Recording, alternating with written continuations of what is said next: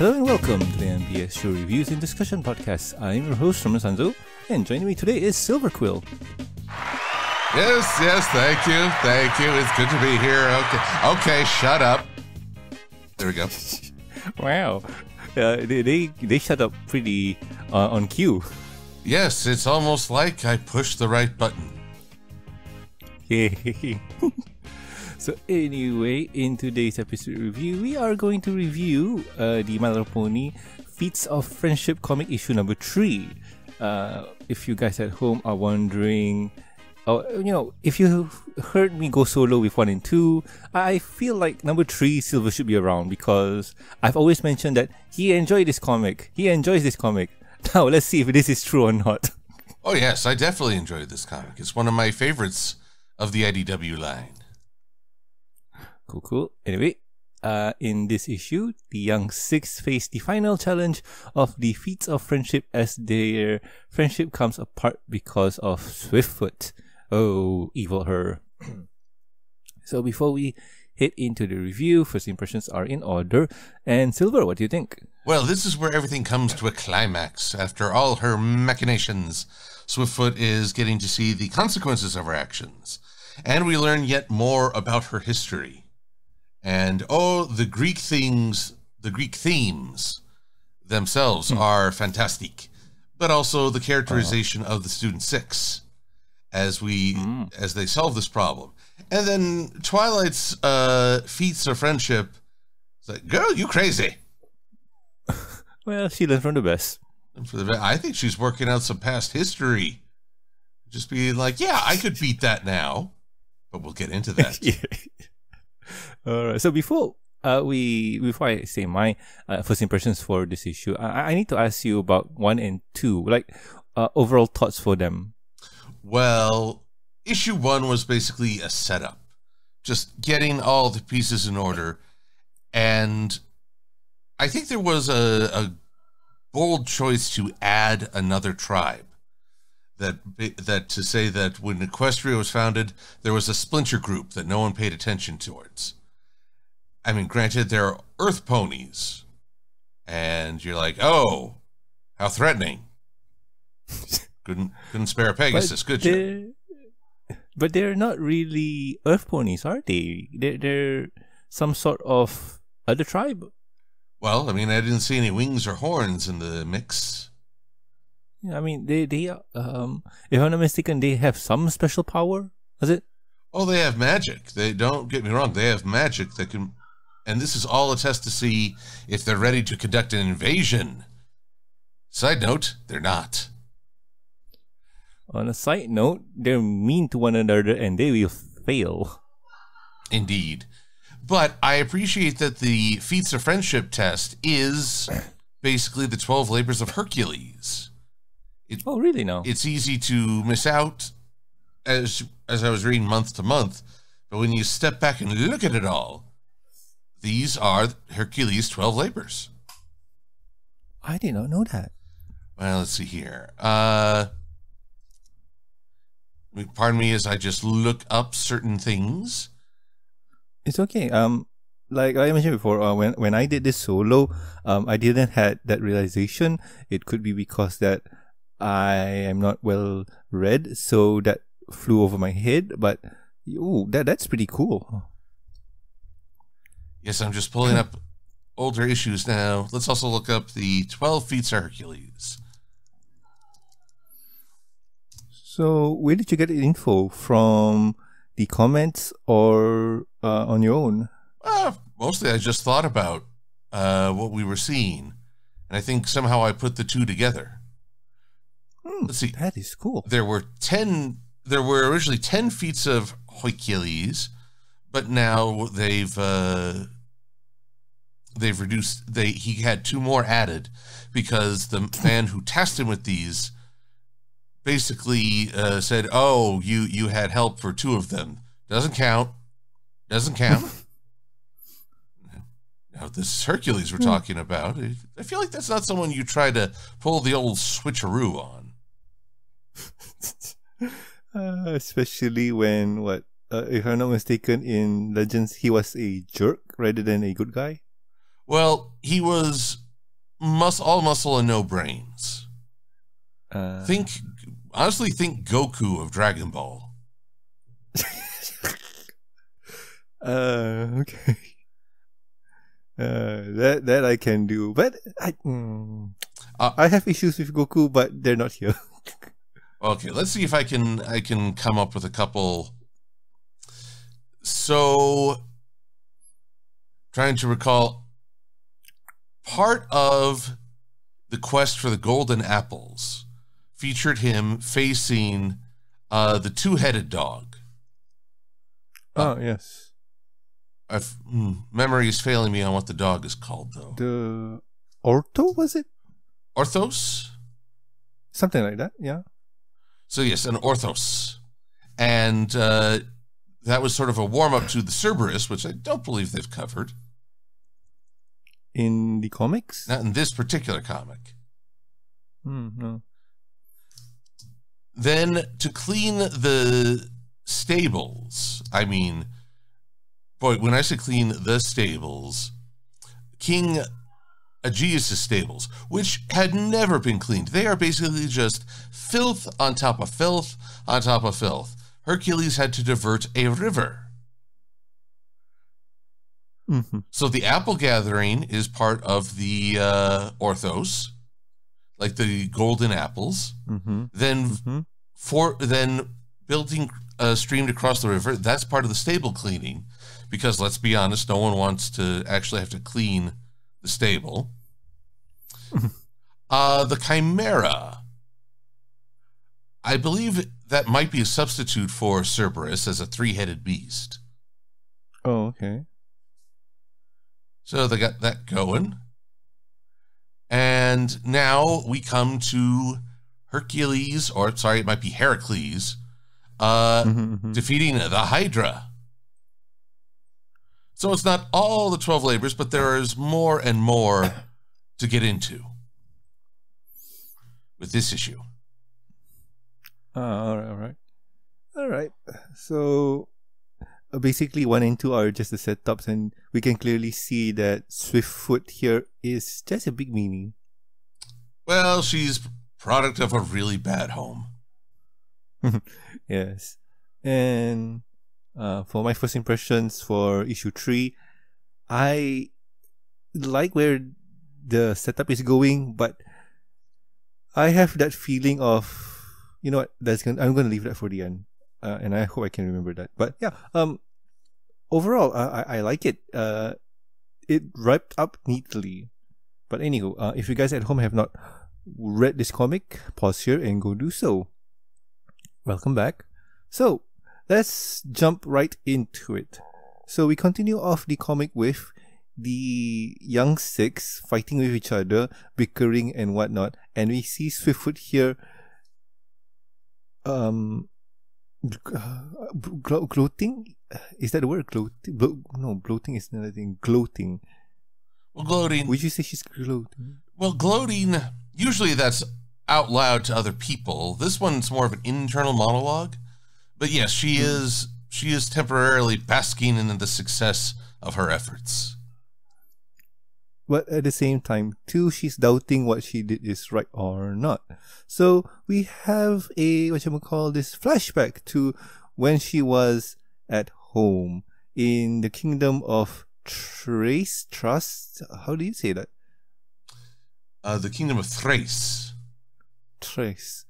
Okay, so long story short, the king wants her to go to Equestria and enact their plan. But before that, her twin sisters are very mean in telling her that she needs to meet up with father a bit late. So yeah, when she's there, she asks for forgiveness and whatnot, but the father didn't really care. Still thinks she's an idiot, but he tells her that I want you to go to Equestria so you can do your plan. Swiftfoot here asks, wouldn't the elder sister be good for this job? and they say that she's too old and probably won't cut it.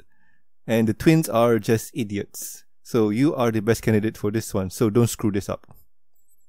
Is that right? Yeah, just about. Although this is also a Hercules theme. As one of his labors, he had to travel to Thrace, where okay, where there were 4 mares, which were the terrors of Thrace. They were kept tethered by iron chains to a bronze manger, and because they would eat human flesh. And their names were Podragos, the Swift, Lampon, the Shining, kind of like Shining Light, Xanthos, the Yellow, aka Blondie, and Danos, the Terrible, or Terry Bell, which is all the names of Swiftfoot and her sisters. With this knowledge, this is awesome. And the ruler of Thrace in mythology was King Diomedes.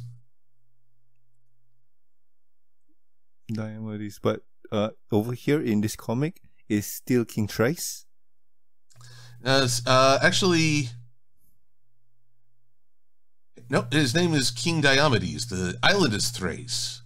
But Terry Bell says, "All hail King Diomedes, King of Thrace, future king of all Equestria."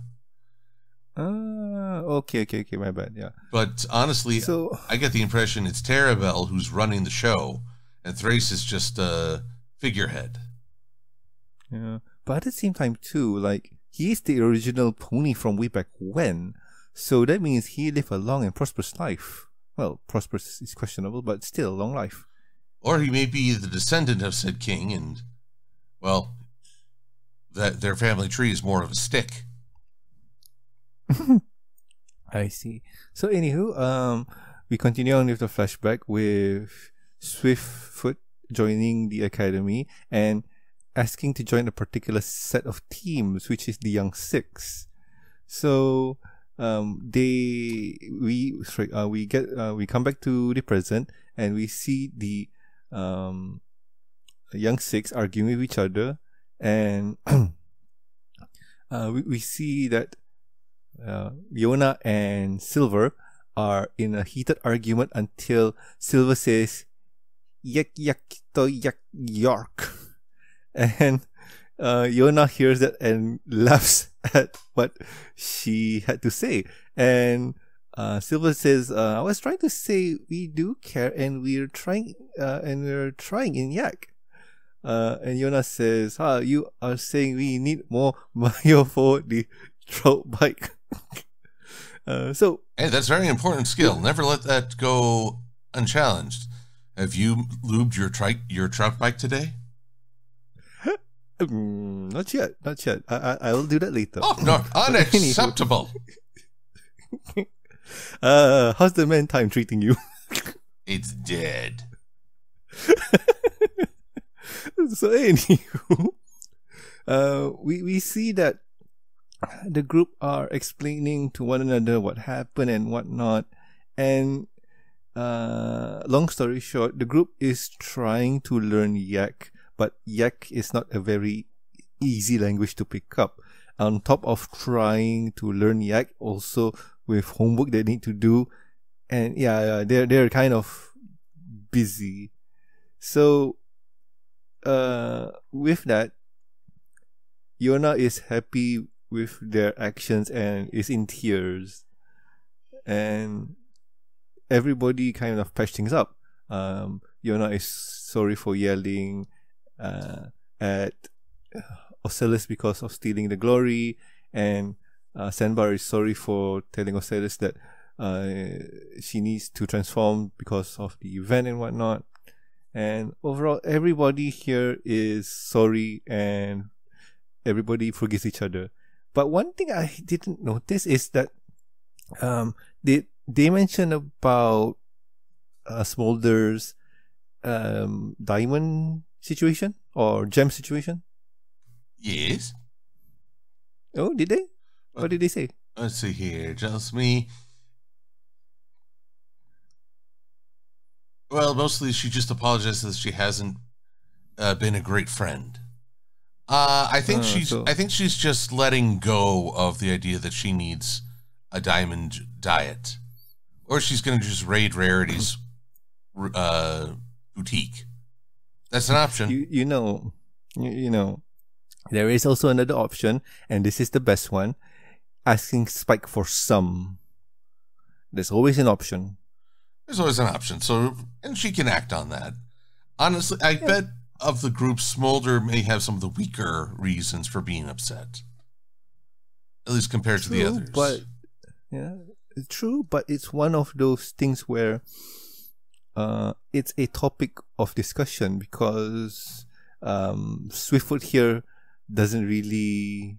Well, I won't say doesn't really know. She specifically knows each and every one of their weaknesses and exploits it, and I find that fascinating. But at the same time too, some of the reasons that she some of the ways that she tries to manipulate the young six are a bit meh. Especially with Senbar. Like, what's Senbar's thing? Nothing really, because Senbar's all goo for her, and that's about it. Oh, he's the weakness of every young man. He's done. He's just a little horny. True, but could you just imagine if this is in the future where Yona and Senbar are in a relationship and she suddenly comes in? Ooh, drama. Well, more like, oh, my high school crush. Wait, Yona was also my high school crush. What? How many crushes did I have? You remember the main six? You remember the young six? All of them, including Gallus. Have you seen the fan arts? Oh, the fan arts. The fan arts go as far as the eye can see. Yes.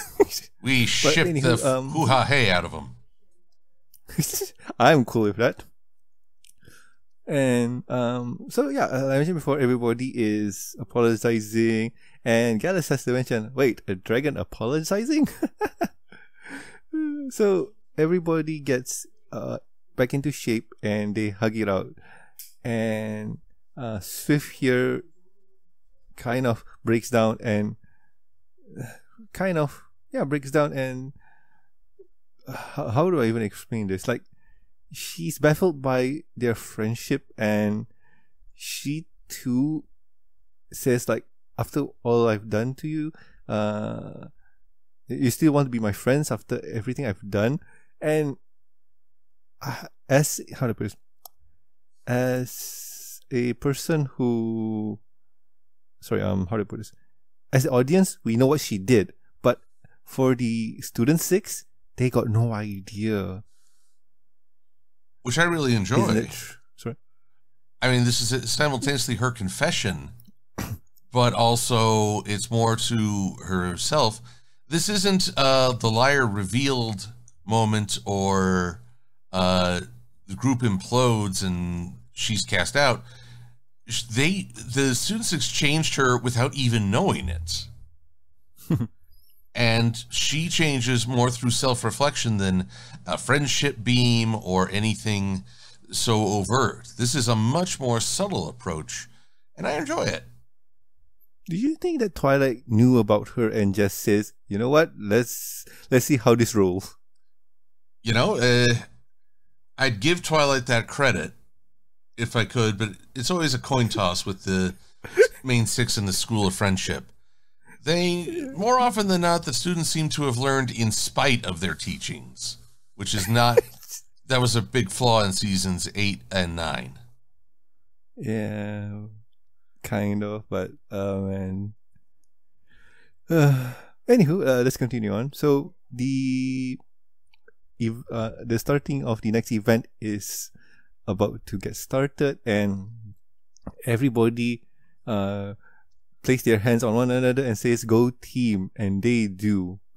For the for the final challenge, Twilight activates some kind of crystal that Gallus helped set up previously, and Twilight casts a Hydra. Twilight summoned Hydra. It's super effective. Oh no, that's bad. Oh no, like what are we going to do? Well, I mean, it is just an illusion, but it's an illusion which they can physically interact. So it's like... that is true? It's like a hard light hologram, to borrow from Red Dwarf. Oh man. Yes. So anywho,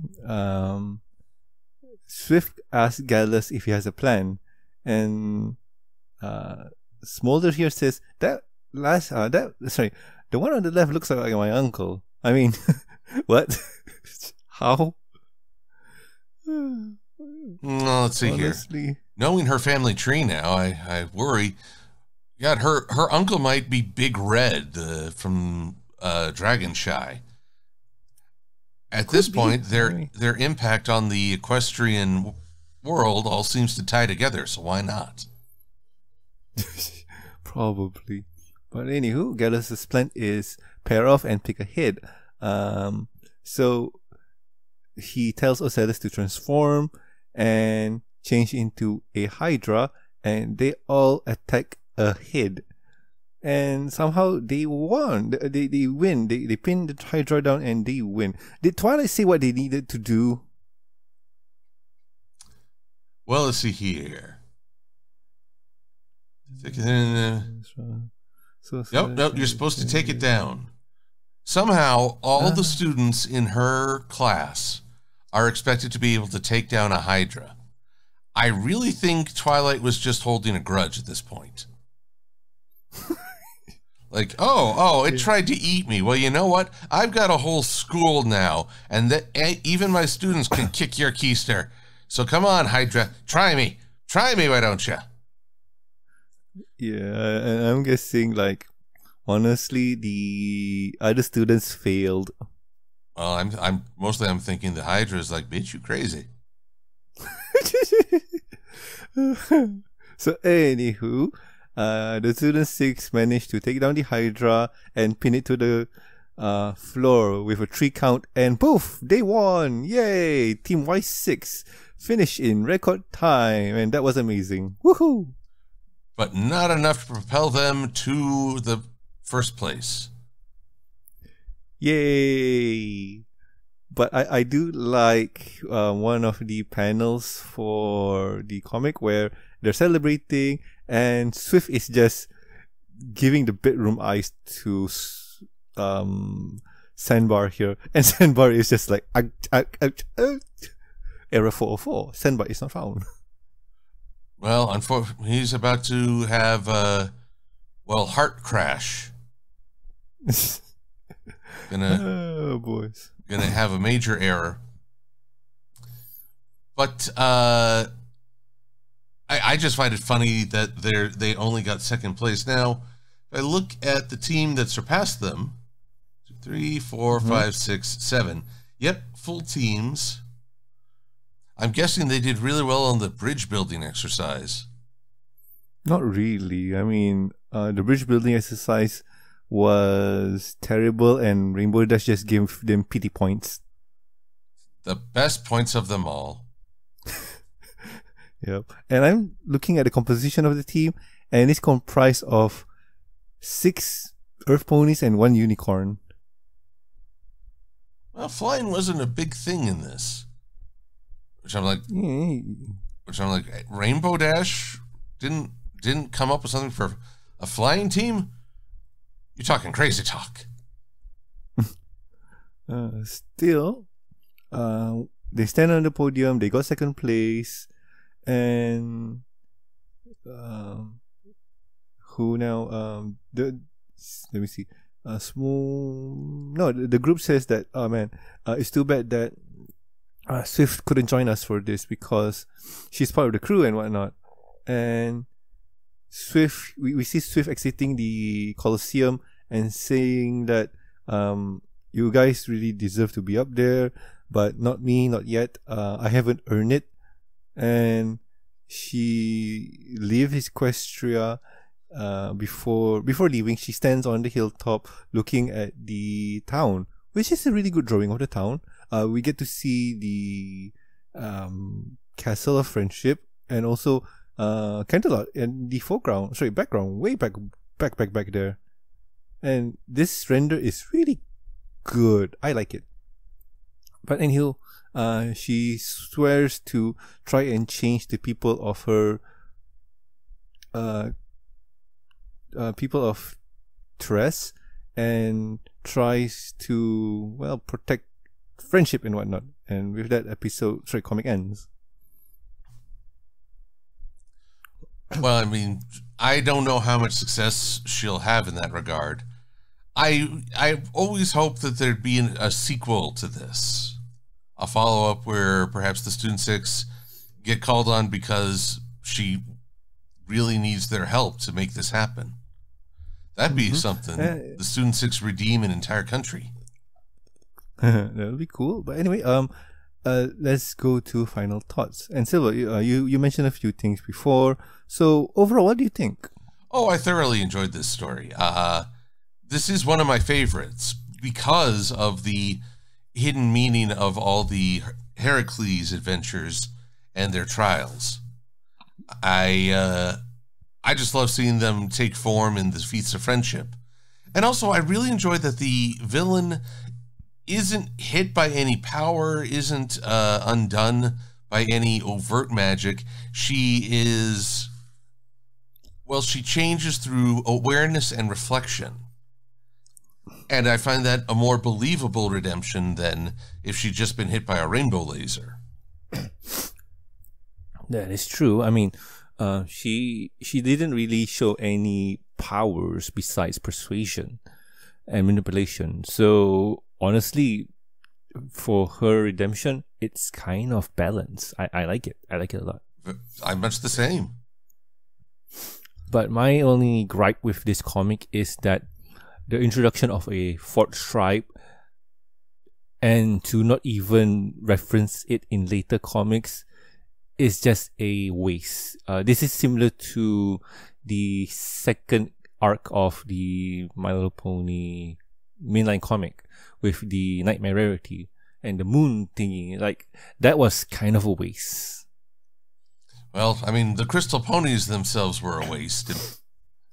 They introduced, and we never really got to know any actual Crystal Ponies. Until, that is also true. Until the point where they didn't even have to be crystal 24/7. It's like, oh, keep lowering the bar. No, I'm not that disappointed yet. I mean, okay, we are introduced to a fourth tribe, which are the Crystal Ponies, but I believe that everybody in the fandom really wanted bad ponies, and we didn't really get them at all. No, that's, well, a splinter group of Pegasi that took on a Bat Pony appearance. That would be something. Yeah. I mean, there's fan art, right? There's fan fictions about it a lot and stuff, blah blah blah. And I'm not even gonna go there. Like, the mechanics of how things work, blah blah blah. I don't know. And the only official appearance for them in my head is, I think they appeared in that Nightmare Nights episode where Princess Luna comes along, and the only reason the Bat Ponies are there to me is just that it's just glamour on their wings. So because it's Nightmare Nights, see? What a fright! Yeah. Give us something sweet to bite. Yeah. Well, overall, great comic. Love everything except for the introduction of the Thracians? Yeah, Thracians. Yeah, except for them. Like, that kind of bugs me.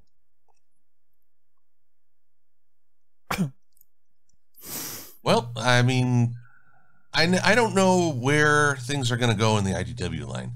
After all, IDW has lost the rights to publish Transformers media, but they still have the rights to My Little Pony.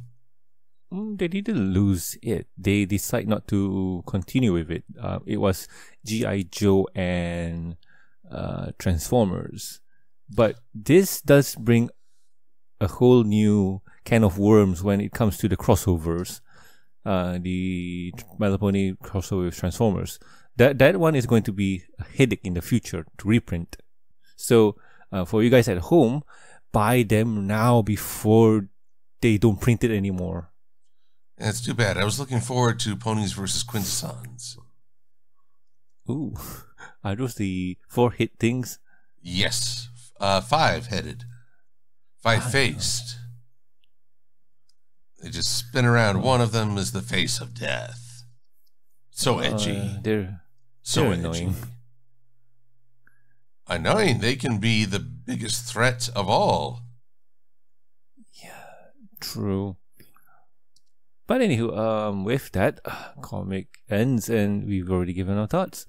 So, I guess it's time to wrap up. Wow, this is done in record time. So anyway, if you guys have any questions, concerns, or suggestions for the show, you can contact us at themsgmail.com. You can also reach us on the Twitters. The show's Twitter account is at MBS Show, and my personal Twitter account is at Norman Sanzo. Silver, where can the good people find you? You can see me on many a front. You can find me on Twitter under MLP Silver Quill, also on DeviantArt, and on YouTube. A search for Silver Quill or After the Fact Silver Quill. You shall find me.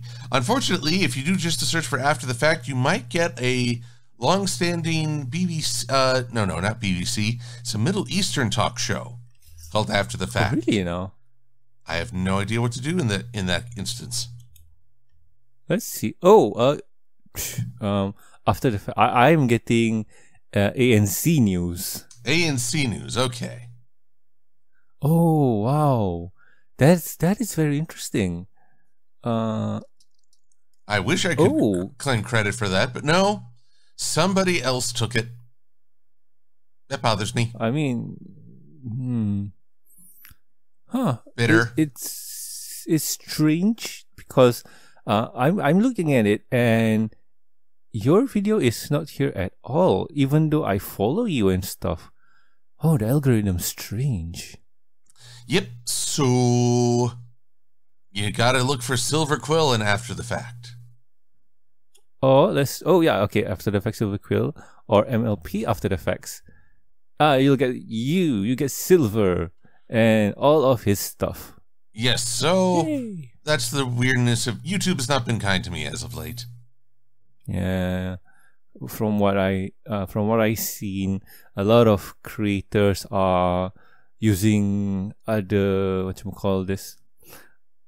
outlets to kind of pick themselves up. Like you mentioned Patreon and also Ko-fi. Did you mention Ko-fi or not yet? Oh, yes, I also have a Ko-fi and a Patreon. But you can find both of those through my YouTube channel.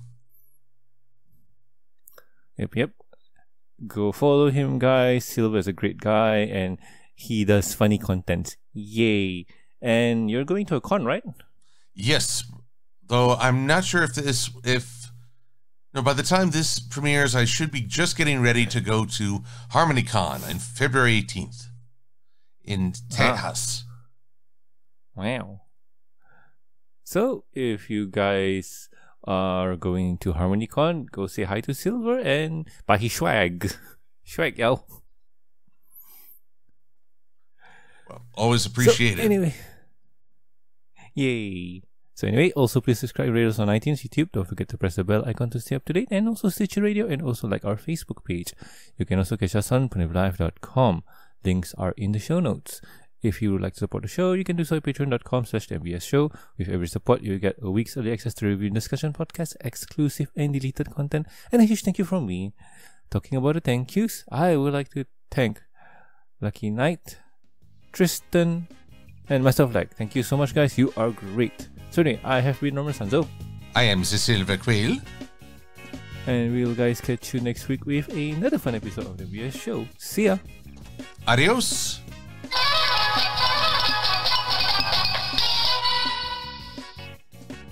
Oh man, I missed that sound.